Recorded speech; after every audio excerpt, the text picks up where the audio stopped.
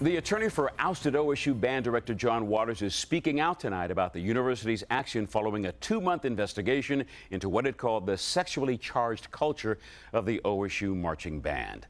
The fired band director's lawyer tonight decided to speak on camera about the investigative report. That as OSU's detailed complaint against Jonathan Waters. Kristen Hartman interviewed his attorney, David Axelrod, about an hour ago.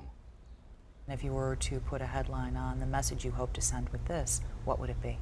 Jonathan Waters is a fundamentally good person who at every turn has attempted to do the right thing. He loves Ohio State University, he bleeds scarlet and gray, but he cannot and will not allow even his beloved alma mater to take away his good name. The report acknowledges that although the investigation went on for 60 days, they interviewed exactly 4 of 225 Ohio State University marching band members, and of the thousands and thousands of alumni in the area, they interviewed exactly 5. So this report is incomplete, it's one-sided, and it's being used to make Jonathan a scapegoat. Why do you think he is a fall guy? You know, I don't know. I could only speculate about that. If they've gotten rid of the wrong guy, who is the right guy to get rid of?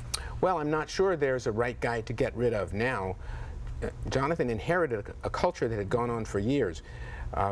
You know, I'm not in a position to say what should have happened, if anything, with respect to his predecessors, but he was not a person who deserved the treatment that he received.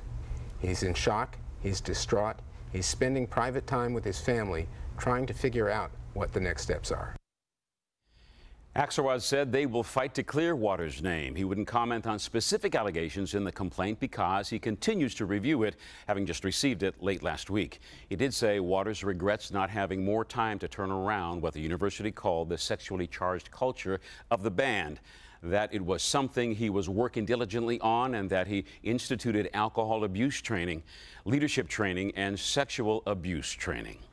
Ohio State is forming a task force now to try to correct the problems officials say they found in the band's culture. A former attorney general will lead it. More members are expected to be announced this week. You can read the full 92-page OSU report and hear reaction to Waters' firing at 10tv.com.